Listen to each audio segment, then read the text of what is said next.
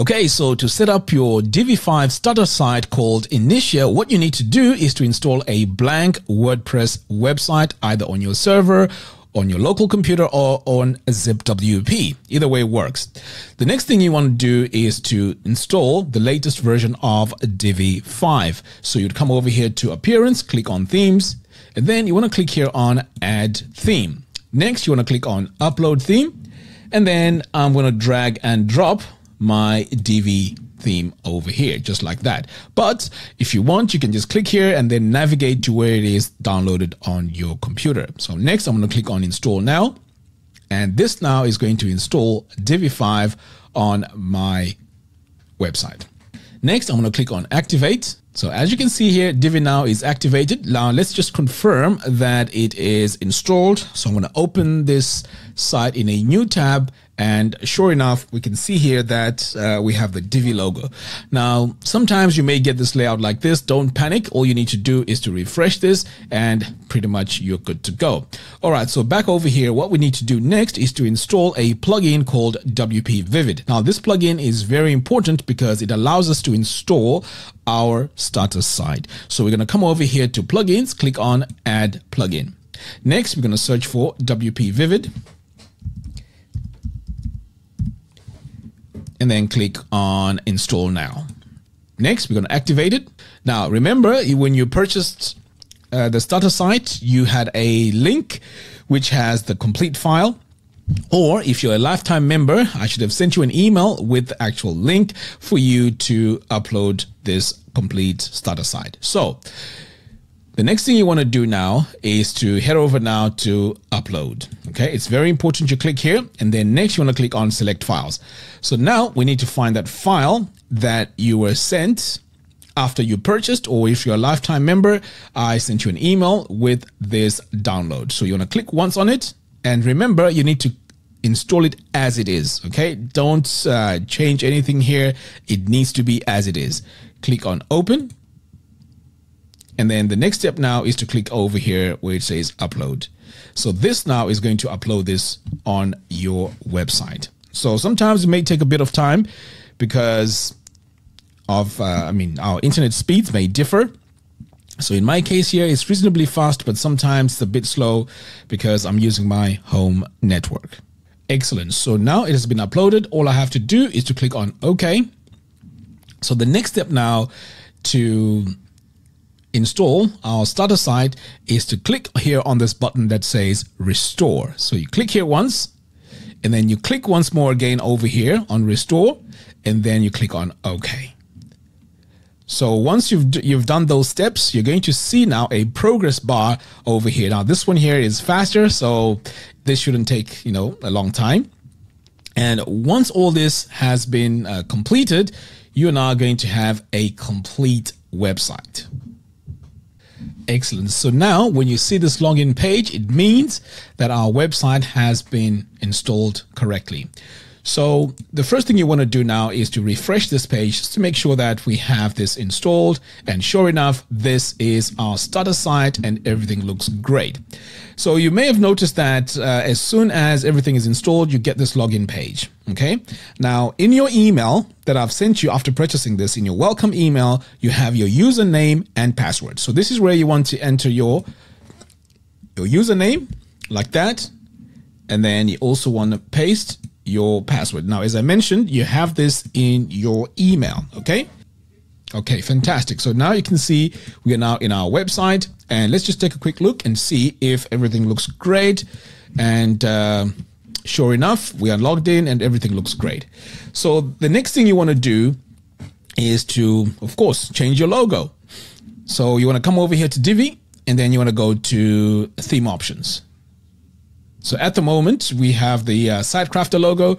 So this is where you would add your own logo. So you come over here to upload, and then you click on upload files. So I think I have a logo. Yes, sure enough, I have a logo here. I'm going to double click on that. Okay, so that's my logo. I'm going to set it as my logo. Save changes. So every now and again, if you don't see any changes applying, you want to make sure you clear the cache. Okay. You also have a caching plugin, so you want to come over here as well and purge all cache, just in case sometimes things may not appear correct. So now, if I refresh this, we can see we have our logo. Okay, and we also have it on the bottom here. So as you can see here, the logo may be a bit too big. So to customize the logo, this is what you need to do. You need to head over here to Theme Builder. Next, you want to come over here to your global header.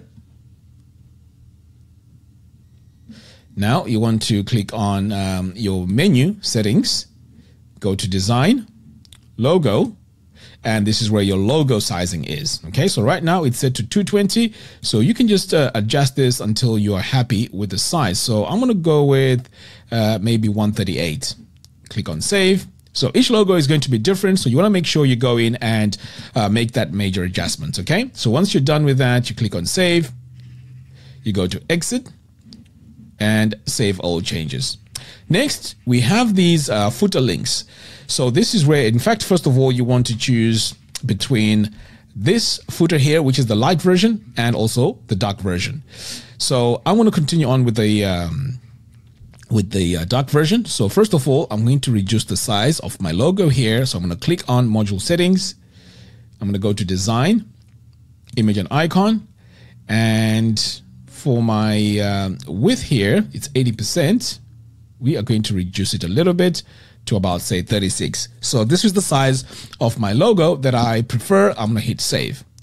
Now, at any point, if you want to go in and perhaps maybe adjust your links here for your social media, you click here on this module, and then you come over here on this little icon, you go to link, and this is where you add your Facebook link, and this applies to all the other social media links. And once you're done, you click on Save. Next, you will also want to come over here to your links. So these links here, you can change this to whatever you want. And if you want to update the links, you can just highlight the text like that. And then you want to come over here on this little chain icon. Okay, so you click on that, and this is where you add your link.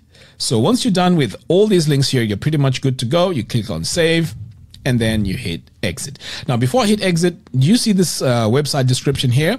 Now, that is updated when you come over here. Let me just click on Exit here so I can show you where it is. Now, make sure you click on Save All Settings. So for that description of your website, you come over here to Settings, you click on General, and this is where you change it. Okay, so this is your tagline. That is what updates everything on this footer, which is right here. Okay, that's where you update it. Next, you also want to change your administration email address. Okay, so mine, it's set here to Mac Creative Astro. Now you need to change this to your email address. So make sure you go in and update this. Now, once that's done, you scroll all the way down and then click on Save Changes. All right, so now that we're done with that, the next step now is to head over to our page. So I'm going to now go onto my main page right here. So what I want to do, let's refresh this first. Okay, so now my size has been updated. So what I want to do is to adjust my colors for my website.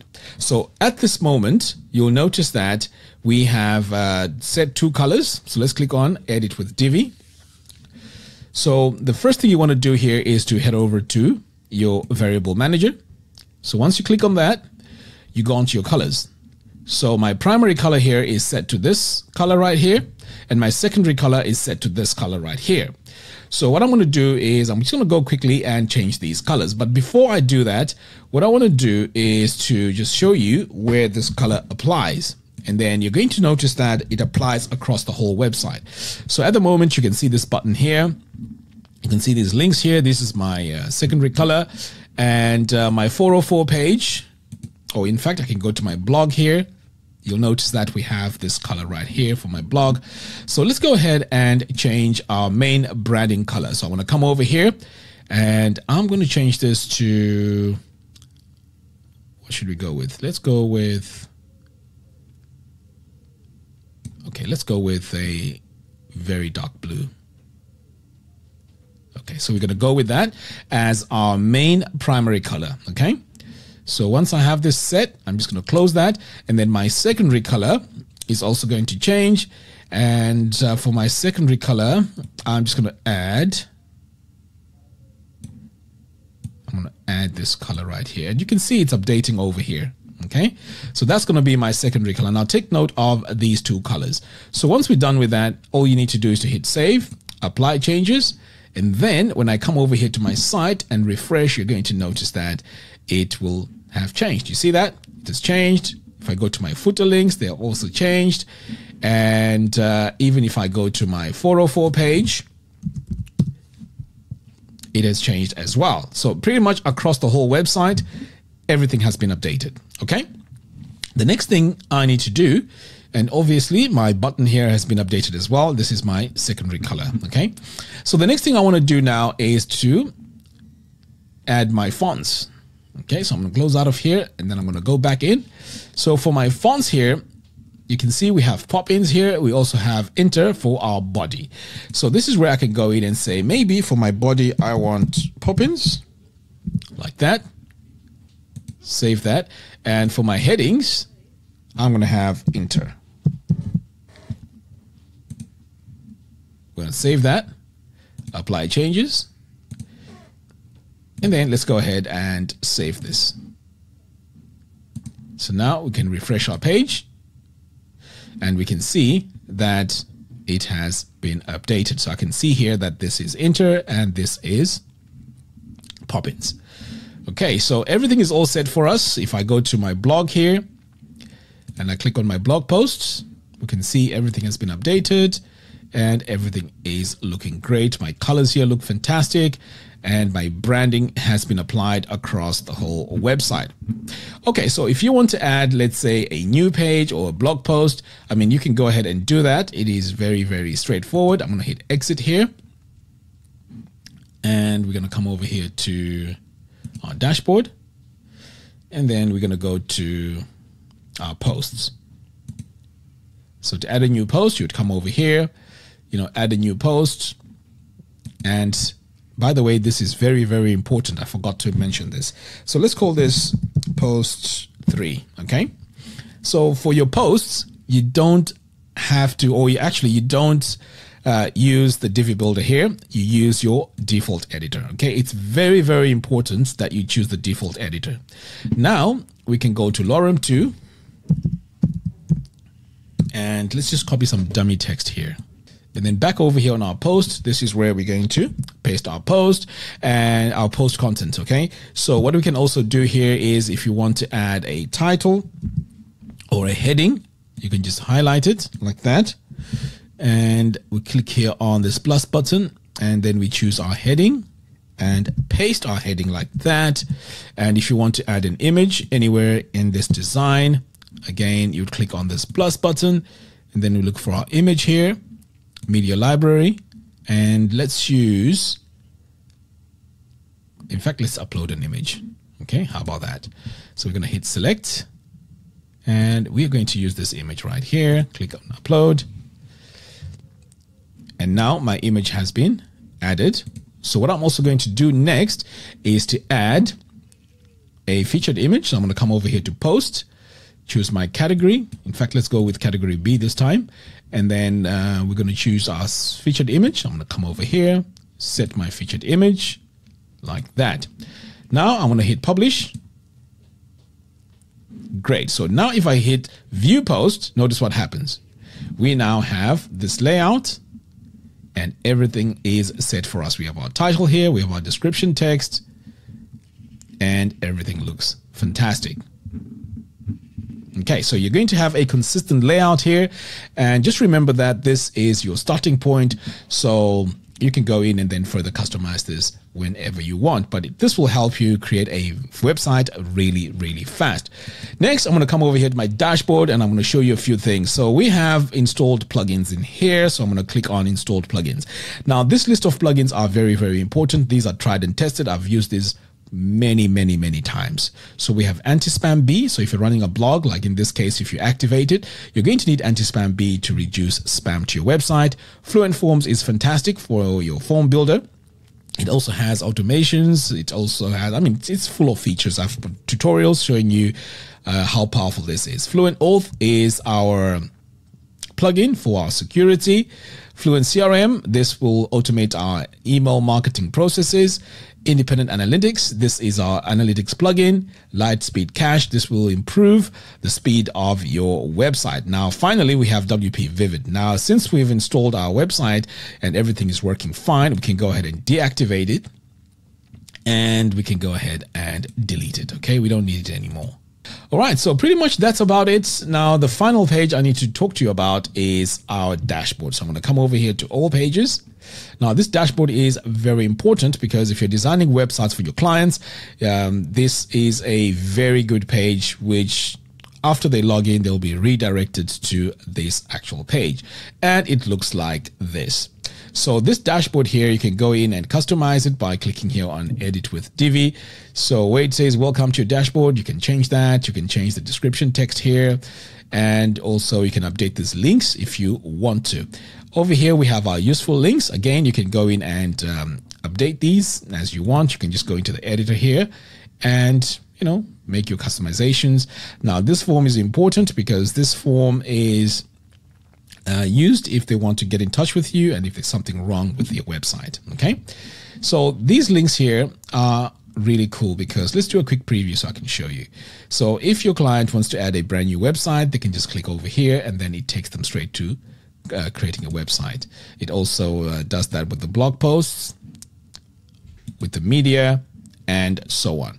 So in a nutshell, this is how you set up INITIA, the Divi 5 starter site. If you have any issues or any problems, please drop me an email. And like I said, you're automatically included in our community, so you can share ideas and, you know, your designs in there as well. Thank you very much for watching, and I'll see you again in the next one.